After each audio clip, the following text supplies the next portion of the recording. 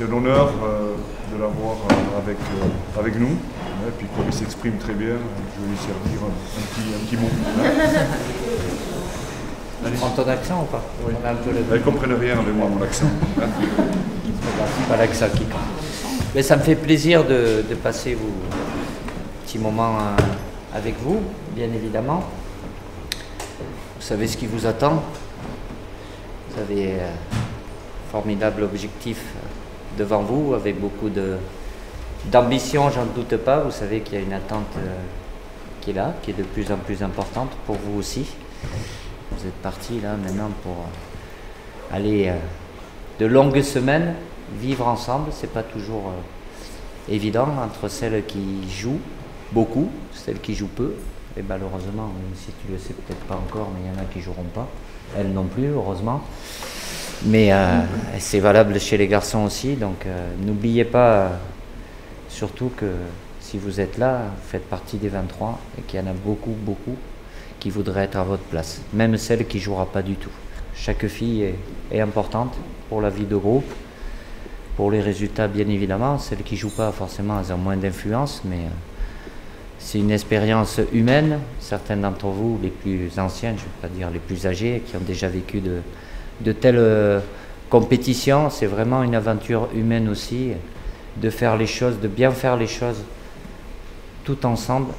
C'est quelque chose d'important, c'est une formidable expérience, donc vivez-la bien. J'espère que j'aurai l'occasion de venir là-bas, mais il faut que vous ayez pratiquement au bout, donc vous en avez le potentiel, vous le savez. Après il y a les adversaires qui sont là aussi, premier, deuxième, le parcours que vous aurez, mais faites au mieux.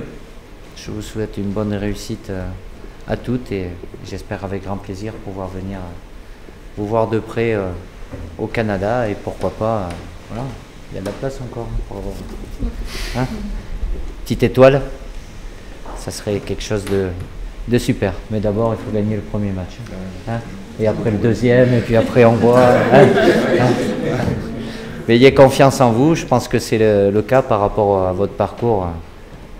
Sur ces 2 dernières années, et même avant, il y a eu un vécu aussi, donc à fond, et tout ensemble, différentes, avec des caractères et des personnalités différentes, mais c'est ça aussi qui permet à un groupe d'être plus riche humainement. Donc, mais bon courage à toutes, et puis allez les Bleus, avec ES, mais avec les Bleus quand même.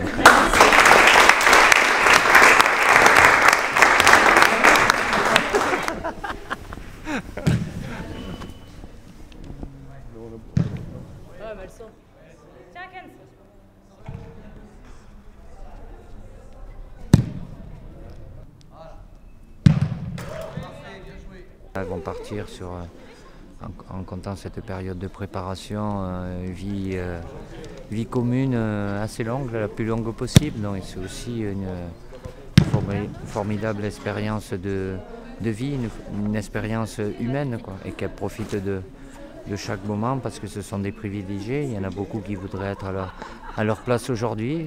Les 23 qui sont là, c'est les 23 qui ont été choisis par Philippe. Donc qu'elles fassent tout et tout ensemble. On joue le même jour quand on sera en Albanie. Elles joueront leur deuxième match aussi, mais les garçons s'intéressent aussi au football féminin. Aujourd'hui, et tant mieux, il est beaucoup plus médiatisé. La qualité technique, athlétique est largement supérieure. Donc on suivra ça lorsqu'on sera en stage nous aussi. Et puis j'espère après, si par bonheur elles arrivent à aller au bout, de pouvoir aller les voir avec le président.